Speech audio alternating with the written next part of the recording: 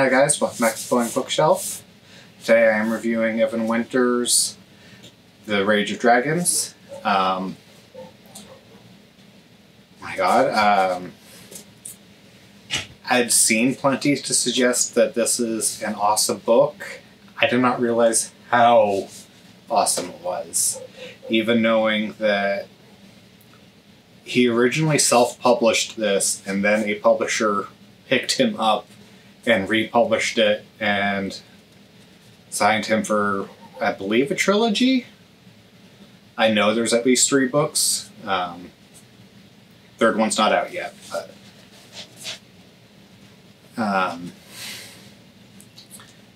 first starting out, I read about 2 hours, got about maybe a quarter of the way through.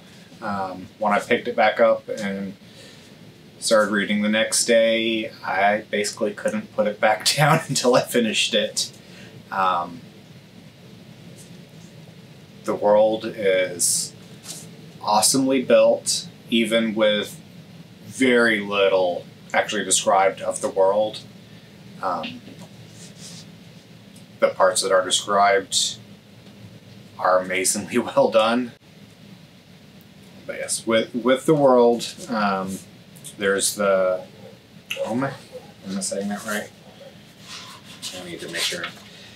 They refer to themselves as the Chosen. I believe it's the Omehe.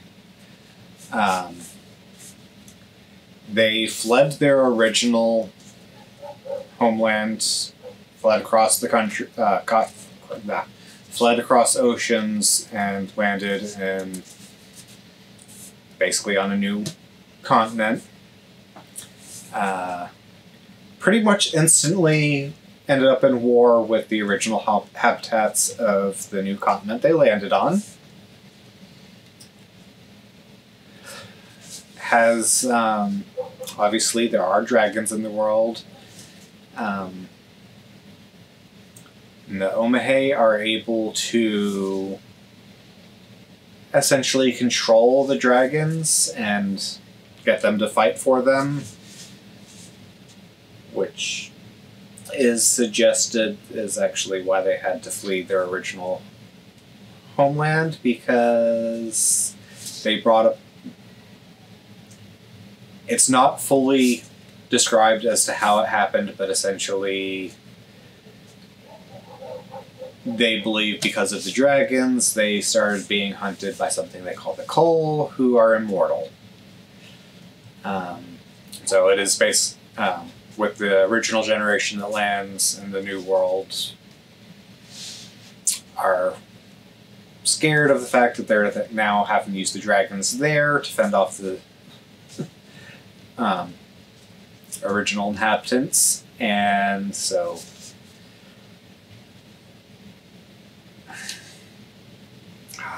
trying not to ramble too badly. And so they are worried about bringing the Cull down on them in the new world. They essentially tried to use the dragons to wipe out the indigenous people. Didn't quite go to that degree. They end up essentially thriving, or semi-thriving, as a new culture on the new continent, except because they didn't really wipe out the indigenous people like they thought they were doing. They're at constant war with them. By the end of the book, we basically find out that the indigenous people are much larger of a society than the Omehe ever even considered. Possibly to the point where the Omehe are probably going to be driven off of this new homeworld. Has some interesting magic components. Essentially, to use magic in this world, you have to travel to basically like a shadow realm that's inhabited by demons that, if they catch you, will tear you to shreds. And anybody in this world can travel to that realm, but only if you're actually drawing power from that realm can they harm you in the physical realm. Otherwise, they just shred you to pieces, which, because your mind is there, you remember that feeling. You literally live your death of being shredded by the demons. Plenty of people who end up doing that basically go insane because they've literally lived through being shredded to pieces. Now, on the other hand, if you go to the Shadow Realm and are drawing on its power to use magic, and the demons catch you, well, yes, your mind lives that the same as somebody not drawing the magic. The difference being that your physical body reacts as if you're actually being shredded to pieces, so you will actually die in the real world, or in the physical realm as well. Which the main character basically doesn't understand this. He's of a lower caste that doesn't really learn anything about the magic. It's because of one of his friends who ends up being one of the gifted. In other words, they're able to go to the Shadow Realm and draw power from it while hiding themselves from the demons, so they have enough time to actually use the power. But so he learns all of this through them. They come to find out how much of their society is not explained to them, seeing as how they were they are of the lower caste. Her not as much, seeing as how she's considered gifted. She's the main reason why they learn a lot of the stuff that they wouldn't have known otherwise. Definitely some twists and turns in there. Characters die who I would not have expected. Evan Winter definitely had no qualms about killing off a character if it fit the plot. I really can't wait to read the second one. I want to see where it's going because the book does end on quite a cliffhanger. They basically do manage to broker a temporary peace with they refer to them as a Hidani. The Hidani themselves call themselves the Zaidan. But they do broker a temporary peace, but with the knowledge that the Hidani at the end of that peace have all plans to completely wipe out the Omahai. They will not be happy unless every single Omahai in their lands are beheaded. So it's definitely a bit of a cliffhanger, you know. They have to figure out a way to somehow either completely defeat the Zaidan or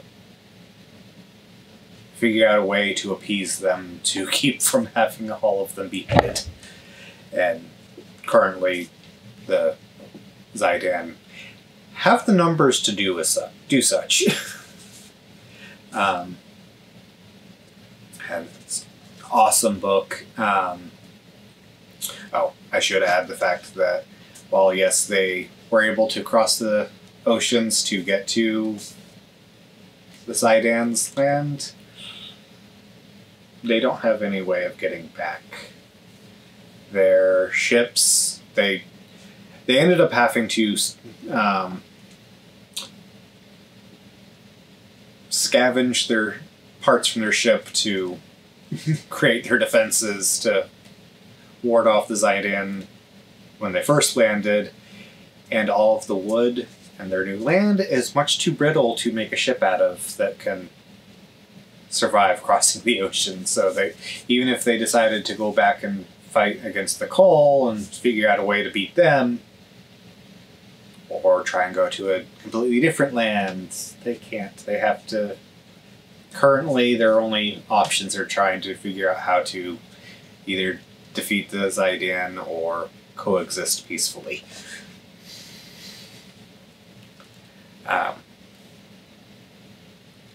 If you haven't read it, I highly suggest this book.